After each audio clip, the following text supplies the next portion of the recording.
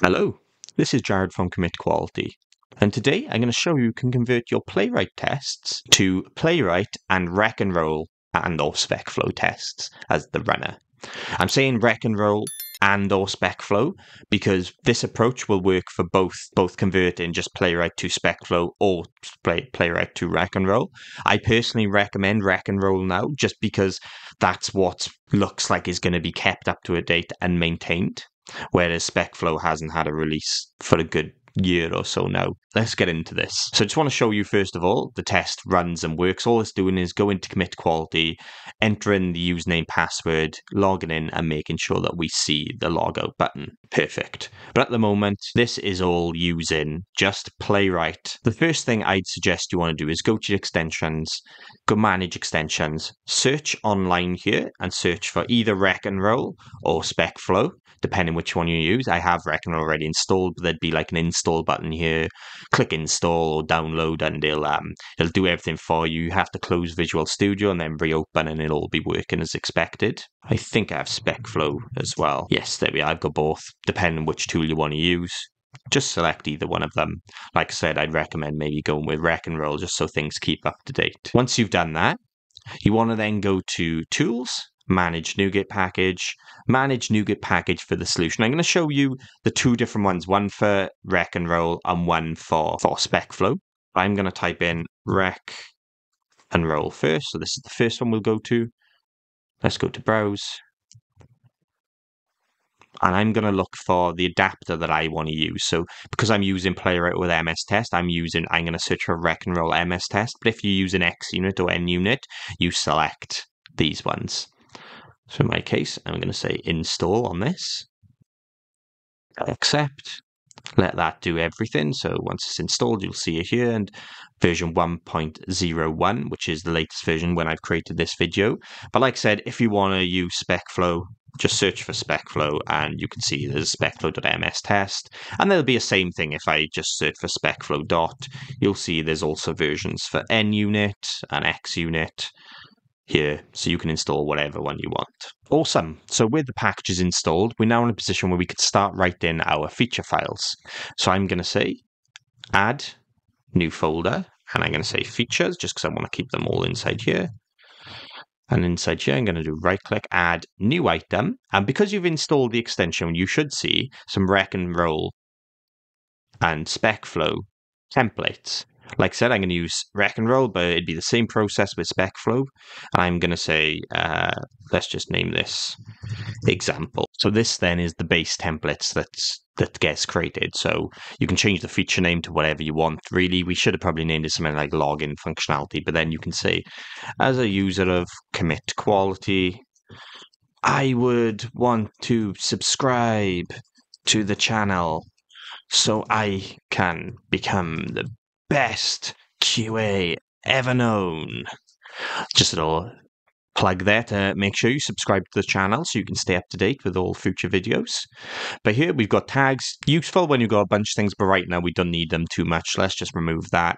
Change the scenario name so I could say basic login. And now I'll say, given I go to the Commit Quality login page, when I enter credentials to log in, then I should see the logout button. Perfect. So that's my gherkin. Could be improved, but essentially what we're going to do is a step to go to the login page, another one to actually log in, and then this is going to be our assertion. So looking at our test, here's our given, which is our setup. Here's our when, which is our actions, and here's our then, which is our assertions. So I'm going to create another file just to keep them separate. But like I say, you can put these, you can organize this however you want. I'm going to name these steps. And now then I can create, a step file, which will make use of these actions. Let's just build this. And now you can see that the actions are not defined. They've kind of gone this purpley color. So what I can say is define steps. And tell you what I'm going to do. I'm actually going to create the file. So here you've got example step definitions. I want them inside steps. Let's just move it here. And here we've got kind of the example setup where you've got our given, our when, and our then, which is where the code is going to go. But before we do that, we need to add a few things. The first thing is obviously we want to access the page that the browser that we're going to be using from Playwright. So let's say private read-only iPage. I will call that underscore page. Let's set up the constructor as well. So we'll say public example step definitions iPage of page, and then we want to say that our property page is equal to page from Playwright. And now we're in a position then to actually use the code we already had. So let's take this. I'm going to take it all and we'll just cut it as we need to go. So example step definitions, let's put it all in the given at the moment.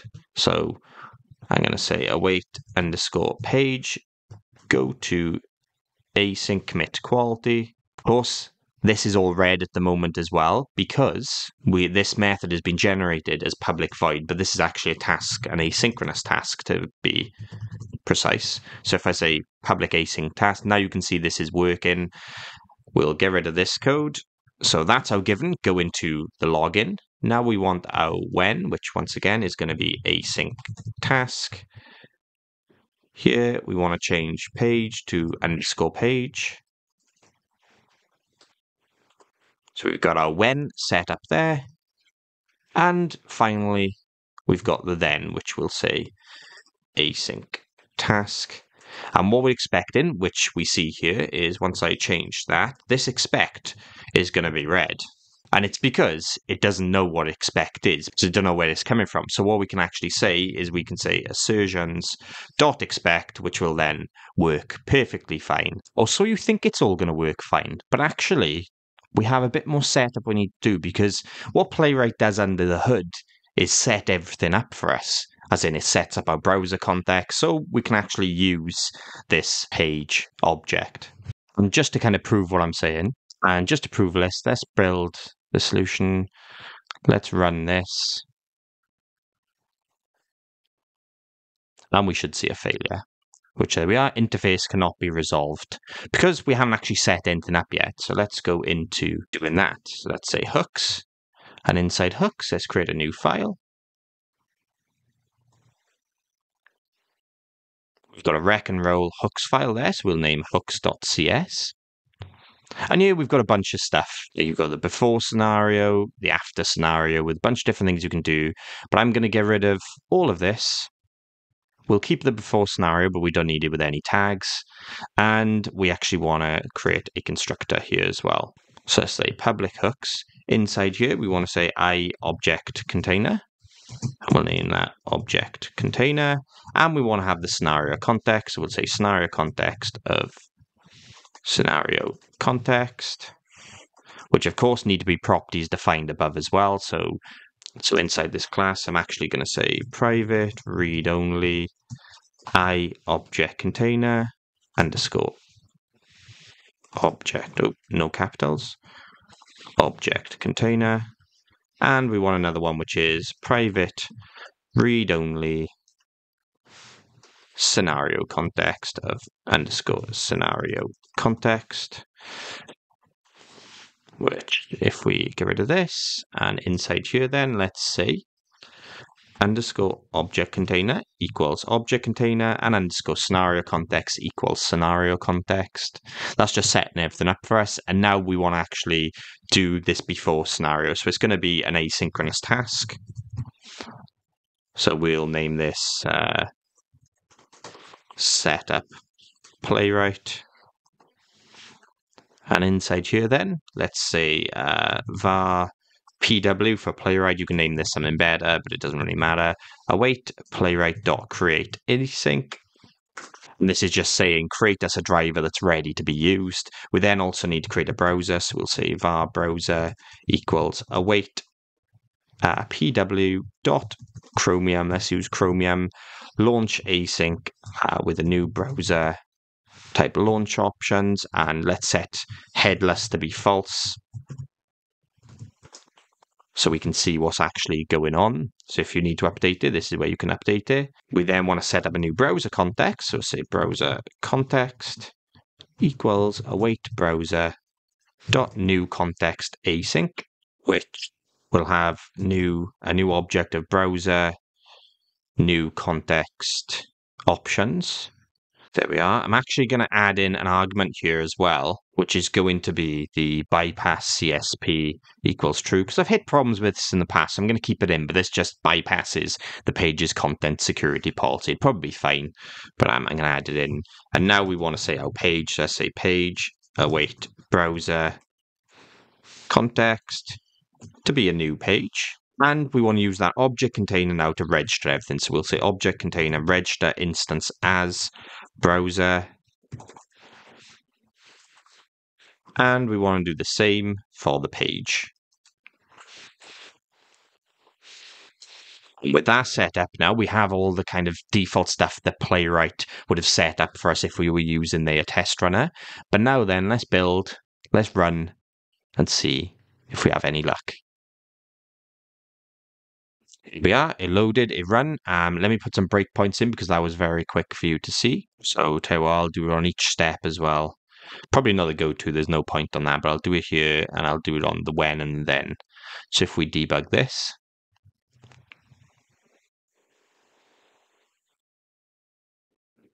there we are, it's stopped and it's gone to the login page. We know our setup has actually worked. If I step through this, what we should see is username was entered, password entered, login is clicked, and we'll be taken back to the computers page. So go through, reopen that. There we are. We've got the logout button visible now.